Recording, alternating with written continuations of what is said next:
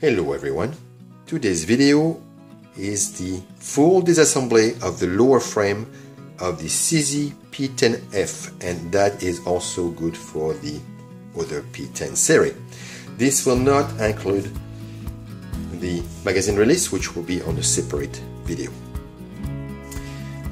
Alright, let's start. Let's remove the slide. And you need to remove some pins. It is better when dealing with European to have metric punches, but not everybody has them, and I do not as well, but some punches will fit fine.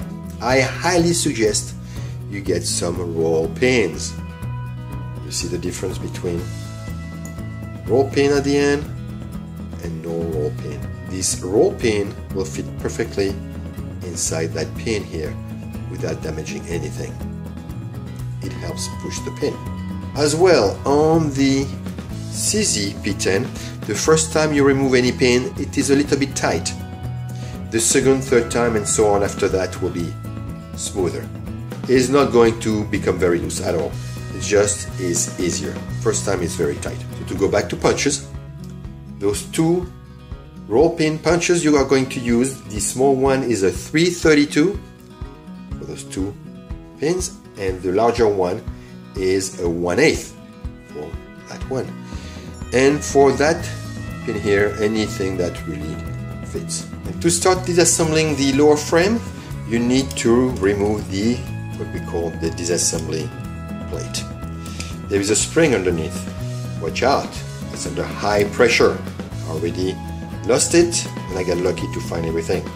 You don't need any tool, you just push on it, you will compress the spring. Push on the side here, and you can slide it gently. Now remember, when you push on it, it will create pressure on the spring. So now I go on the other side and pull on it, and it will come out. If you are not confident, you can reverse it and pull on it, and the spring and the block will come on the table here. That's it. And to go fish for it, you will need some pliers.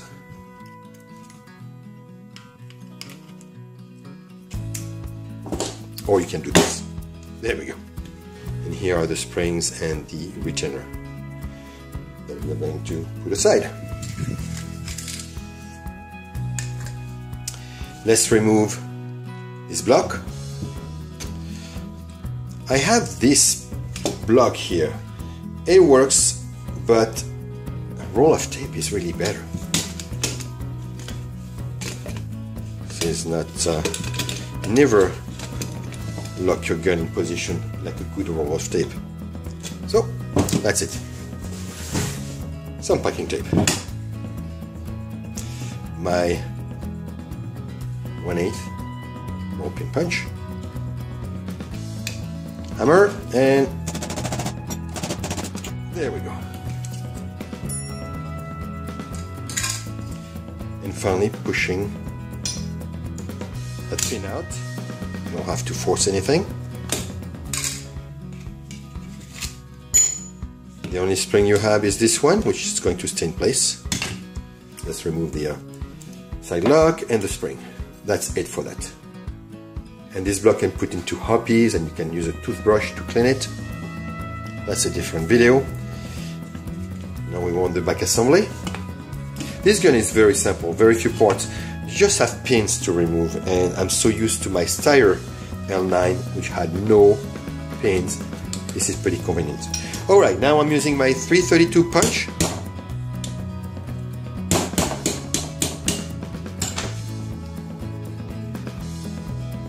One pin. And those two, by the way, are the same size.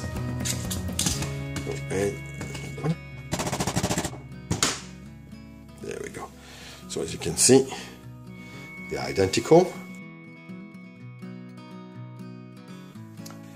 The full pin that retain the middle part of the block and the first pin are different sizes. Alright, let's move on. No spring here to worry about. And I can remove the entire assembly.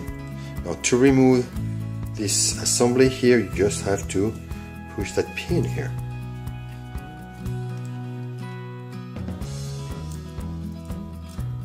There we go. Down. Remove the pin, and you have that block with the spring at the end. And that is it.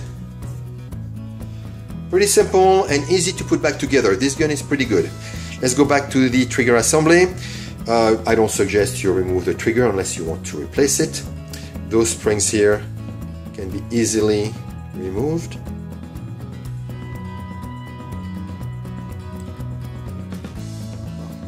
Let's see, easily. Should come out easily. Normally they do. Let's go with the other one. I will have more luck. Oh, I took it into the wrong direction. That's why. There you go. That's it. Easy clean. Very easy to clean. And you can polish that part here that meets this settlement here. A nice area to polish. That's it. It's now time to rebuild the trigger assembly. The back part goes this way. This is the top of the gun, so the trigger assembly goes this way. It's too easy to start rebuilding it this way. So build it the way you see it. The easier way to put those little springs here, I mean, it's easy either way, but if you hook them up toward you on this side and on the outside here. 2, 4. There we go. Now you are going to turn everything over and to put the springs inside the block or the sear and go fish with that pin here. You want to catch the 2 springs. Nothing very hard. One down, and then the other one. No, I think I missed it.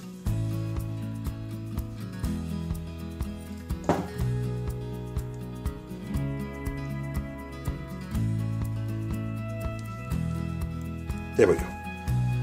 2 springs in. And we're going to incorporate that block here with the spring. It's nice to have a little bit of oil or grease on it. And remember, here is where the trigger rub into. Let's push it in, remove the trigger assembly, and that's it. Right in. And that's the part to smooth out. Now we can put it back into the frame. Oh, and here you have the trigger assembly, which I will show how to remove into another video. Now it is time to put back everything. The sear, the trigger assembly. Let's put the trigger first in its hole and then the block, but it won't go very far without releasing that pressure here. There we go. Let's put back those pins. This one will go very smoothly. This one will be harder. But every gun is a bit different.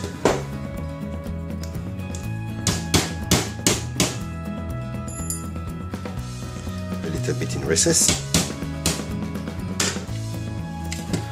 A bit more.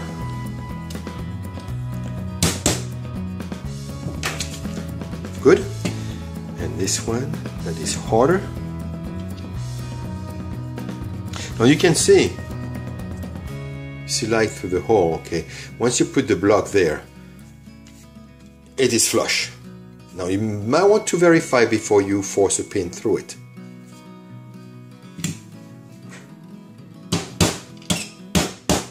You can do this, but it might harm a little bit the end of the pin.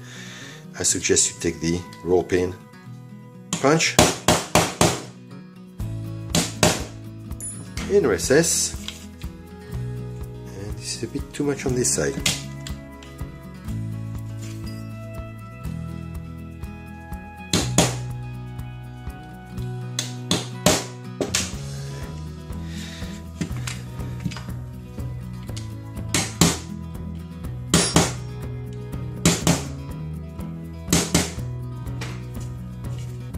And we'll call it good. And now it's time to reinstall the front block and the slide lock.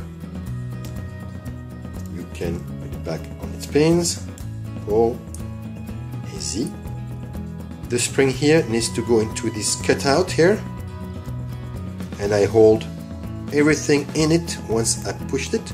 It can stay in place on its own, but I like to hold it until I put the spring in its home, and it's going to push the slide lock down.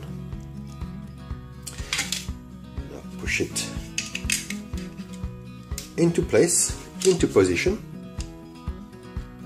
with the spring in place. Make sure of the spring and push it down. Alright, now I'm going to start with that pin here to hold everything together. And that is the one that has a hole in the center. And remember, I use the larger 1/8 punch on this one.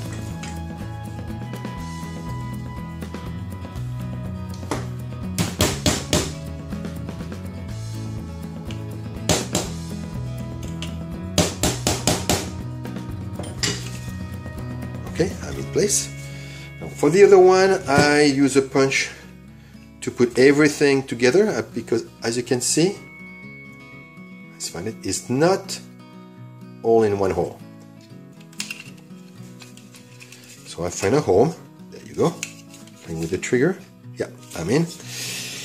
And I want the pin to go this way because you have the spring on that side and you don't want the spring to catch this side here.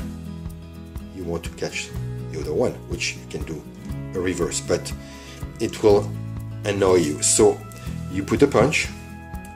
Let's see if we can use a bigger punch.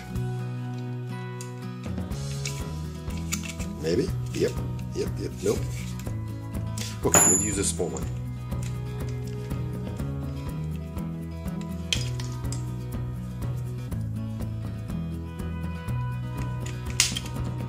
And we'll start the pin with some pressure on the punch.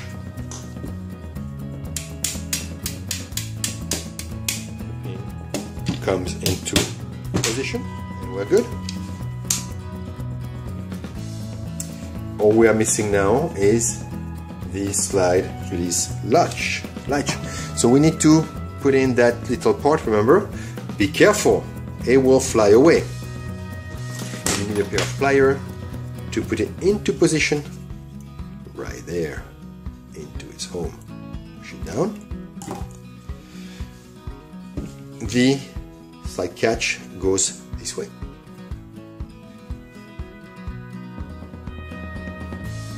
It goes into the back.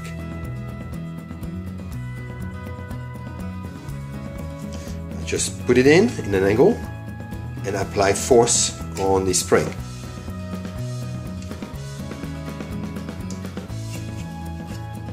And I push everything in. There we go. It's in position. That's it. And everything is in the lower frame. Let's try the slide. Let's see. That trigger is amazing. It was good at first. It had a little bit of grittiness right here, but by removing the firing pin block, it's better. And then some polishing, which usually I don't do it, but I wanted to try it, and oh,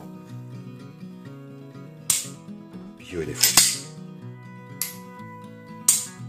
Beautiful trigger. And the last thing to remove is the back strap here, in case you want to replace it. I'm using a 5/64 ball punch.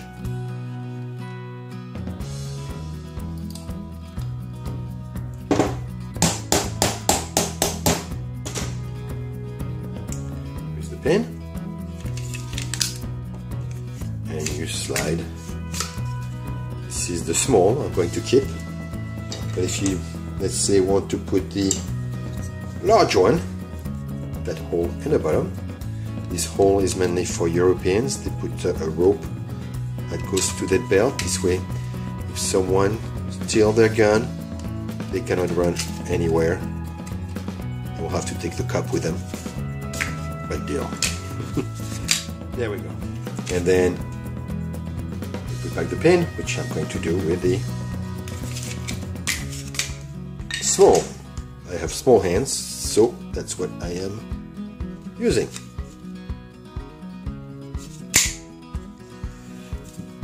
Don't need the tip.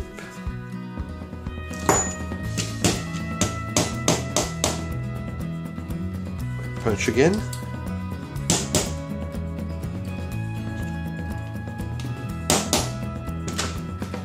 And this is inside and beautiful. Well, this is it for the full lower frame disassembly. Until next time, see you guys.